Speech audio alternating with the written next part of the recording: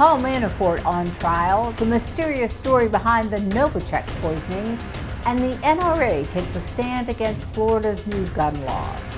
All this and more on this edition of Truth is Making a Comeback. Truth is making a comeback. America's Top Stories with Lisa K. Donner. The jury is seated in a Virginia federal courtroom in the high-stakes trial of Paul Manafort. President Trump's former campaign manager is facing charges of tax evasion and bank fraud. But thus far, nothing has surfaced in Manafort's case regarding the Russians. Mueller claims to turn up the heat on Manafort to get him to play ball in the so-called Trump-Russian collusion investigation. In a harsh rebuke to Mueller's team back in May, federal judge T.S. Ellis III said he was concerned about the prosecution of Manafort. Quote, "The vernacular is to sing, to turn the screws and get the information you really want. Will Manafort play ball? Does he really have anything to sing about?" Joining us today is Liberty Nation's chief political columnist, Tim Donner, no relation, with more on the Manafort trial. Tim, is there even a shred of evidence that suggests that Manafort has something to sing about? Well, perhaps the thing that Manafort has to sing about is that infamous meeting that he sat in on at Trump Tower between Donald Trump Jr. and that Russian woman promising dirt on Hillary Clinton during the presidential campaign. But that may be a dead horse. It's been examined by special counsel Robert Mueller from every angle, and there's no evidence that we know of indicating that the promise of dirt was anything more than a head fake by that Russian woman to lobby for a change in a law that the Russians don't like. And the reality is that politics is a dirty game, and people offering political candidates dirt on their opponents probably happens 100 times a day during the election season. Could perchance Mueller have a political motivation for prosecuting Manafort? Well, that's what the judge in this case, T.S. Ellis, already stated, that going after Manafort was just another way for the special counsel to take down the president of the United States, even though we have no indication that Manafort has anything on Trump which he could use as leverage to keep himself out of prison for a very long time. The government is using Manafort's consulting partner, Rick Gates, as leverage against Manafort. Gates already pleaded guilty to similar charges, and he's cooperating with the government. He's their star witness. So on one hand, this is a political prosecution, of course, by what many are calling a fourth branch of government because a special counsel has such broad powers. But on the other hand, a special counsel can hardly just ignore any crimes he may uncover in the course of an unrelated investigation. As one who follows these things closely, what do you suspect are the possible outcomes in this case? There are many possible outcomes depending on what kind of dirt they get on Manafort or already have from Rick Gates and others, including, by the way, the Democrat political consultant Tad Devine, who testified on the first day of the trial. The prosecution has 35 witnesses lined up. So it appears they may have a mountain of evidence that Manafort evaded millions of dollars in taxes while he indulged in a jet-set lifestyle, paying millions in cash for homes in the United States and all manner of expensive goods like a $21,000 watch and a $15,000 jacket. And it also depends on whether the jury of 6 men and 6 women views this as a political prosecution or legitimate charges that warrant Mr. Manafort spending possibly the rest of his life in prison. That's Liberty Nation's Tim Donner reporting from Washington. This week on LibertyNation.com, UK-based correspondent Laura Volkovic wrote a fascinating 3-part series about the mysterious Novachek poisonings in Great Britain. The series, titled The Poison, the Players, and the Government Cover-Up, proved to be very popular and revealed some rather odd coincidences. Without being too conspiratorial, Laura discusses the poisonings of Sergei Skripal and his daughter Yulia, as well as 2 ordinary British citizens, Don Sturgis and Charlie Rowley. While Sturgis died, The other 3 remain alive and hidden in the UK. Laura joins us now with the latest. Can you give us the status on the 3 victims that are still alive? No one really knows where they are. The Skripals are kind of hidden away somewhere. The daughter, Julia, made one recorded public appearance and a statement that was released by the police on her behalf. And one of the people poisoned by accident is being kept isolated in a police safe house with no real access to the outside world. Laura, do you believe that the UK government is actually involved in a cover-up? The UK government kind of jumped straight to the conclusion that Russia was the only possible country to blame for these poisonings, but there seem to be a lot of details that don't make a lot of sense. For example, why are these victims being kept away from the public, and what other countries had access to these chemical weapons? There's just a lot of things that don't really add up about it. Well, it does seem like Russia is to blame for everything these days, doesn't it?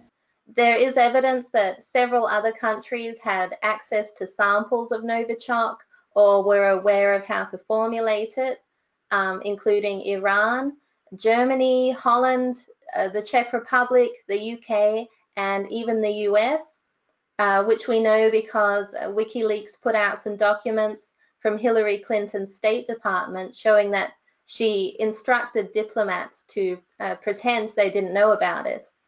I'm wondering if there are any U.S. connections that you might have uncovered.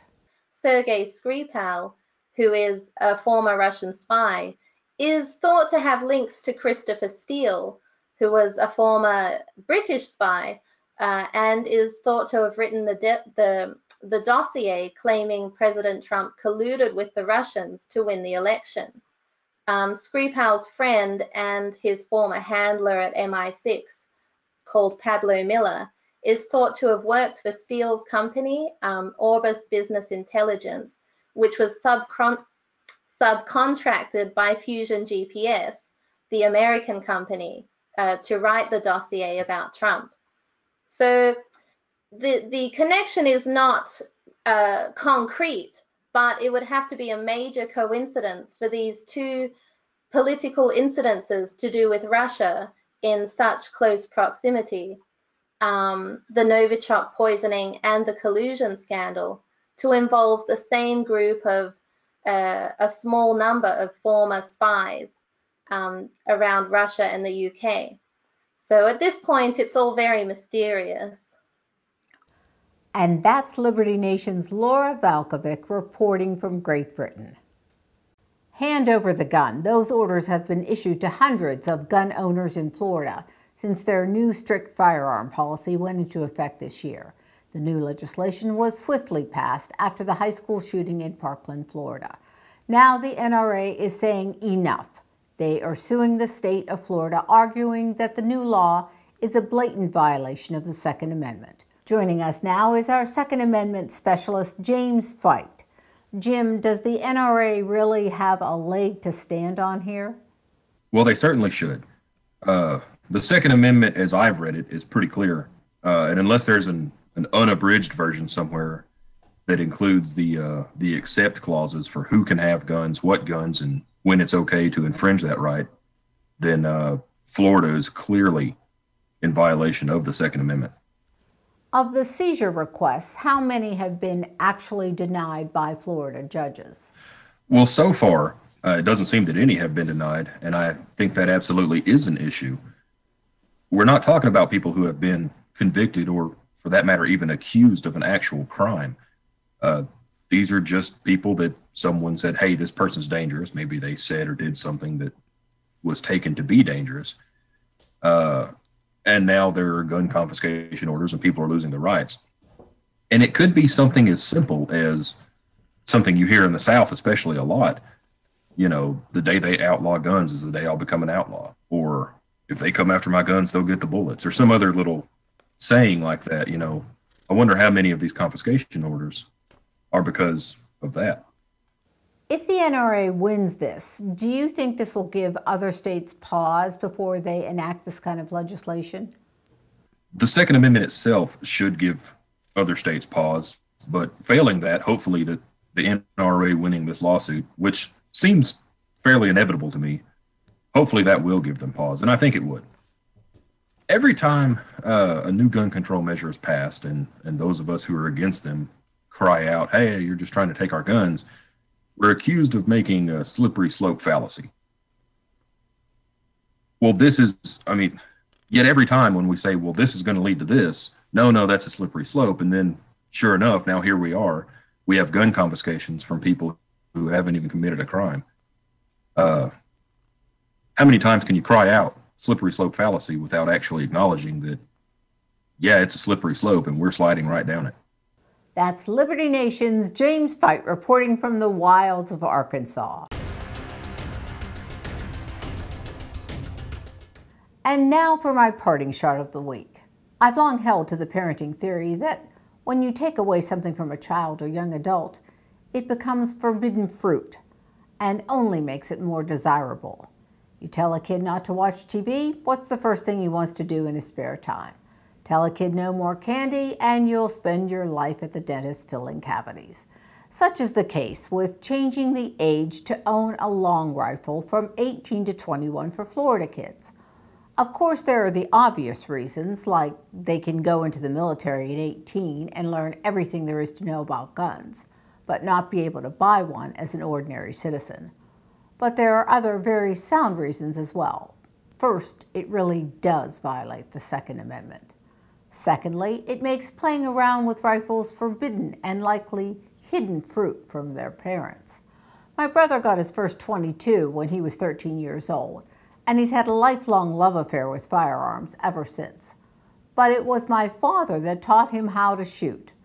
It wasn't something illegal that he had to hide. Learning a healthy respect for guns begins in the home. Additional restrictions are not the answer. The NRA has a right to sue the state of Florida, and there is no other organization in America that does more to advance the cause of gun safety than the NRA. They have myriad classes for young people and offer tons of education in the proper handling of firearms. And the NRA does need a win here in the state of Florida. If not, state legislatures will be passing more and more of these restrictions, and that would be a travesty to those of us who hold the Second Amendment near and dear to our hearts, and to our fundamental rights and liberties as American citizens. And that's my parting shot. Coming up on LibertyNation.com this week, watch for Bill Kristol for President. Really? A new series on Saul Alinsky's 12 Rules and how the left is taking them to heart. Shadow banning, is it real or imagined? Bernie goes broke, literally. All this plus LN TV interviews with our authors, LN Radio, and the Uprising podcast. So stay tuned to LibertyNation.com, where truth is making a comeback. I'm Lisa K. Donner. Thanks so much for watching. Truth is making a comeback. Visit us at LibertyNation.com.